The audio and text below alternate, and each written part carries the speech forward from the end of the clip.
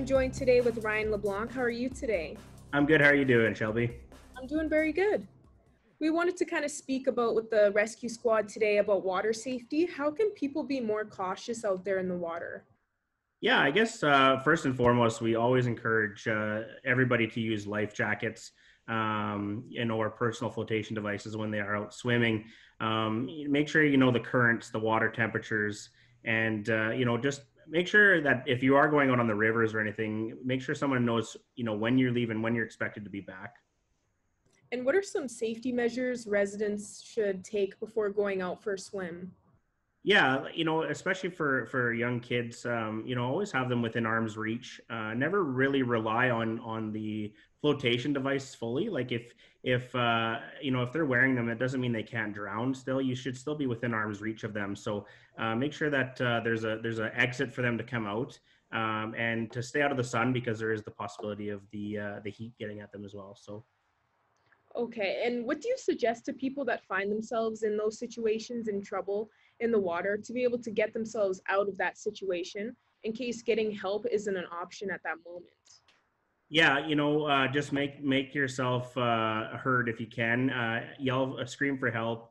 But as we said, it's best just to prevent getting into those situations by putting on those life jackets, and knowing the currents. In the rivers, even the lakes. The lakes can definitely have currents that are flowing into them as well. So just making sure you're aware of your surroundings.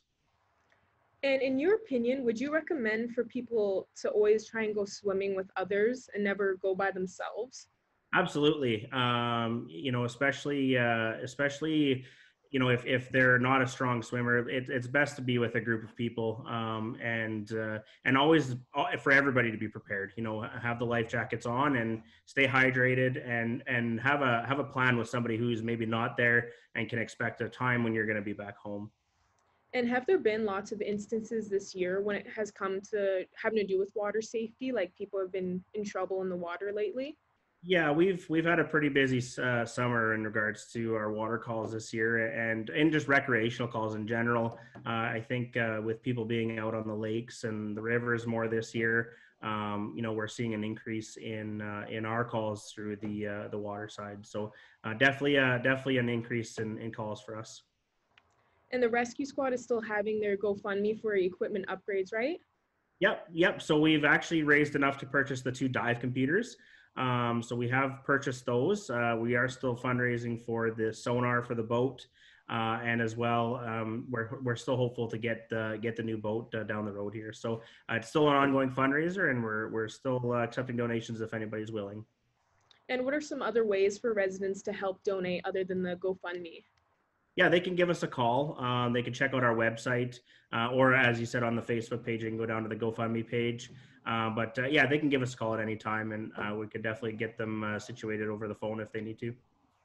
And the Scoop is still having their weekly flavor to help out the rescue squad. How's the reception been for that going?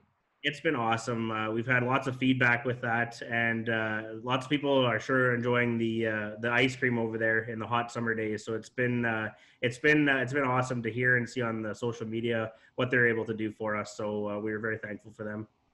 And is there anything else you'd like to add for residents to know, just that has to do with water safety right now for the summer? No, just as we're nearing the end of summer, unfortunately, I know lots of people are still going out to the lakes and the rivers just to make sure that you are going prepared, and to make sure people know where you are, and just be very aware of your surroundings and the currents and the water temperatures. And as the lakes start to freeze, just make sure that we're watching the thickness of the ice before we go out on the ice. Perfect. Well, thank you so much for joining us today, Ryan. Thank you for having us.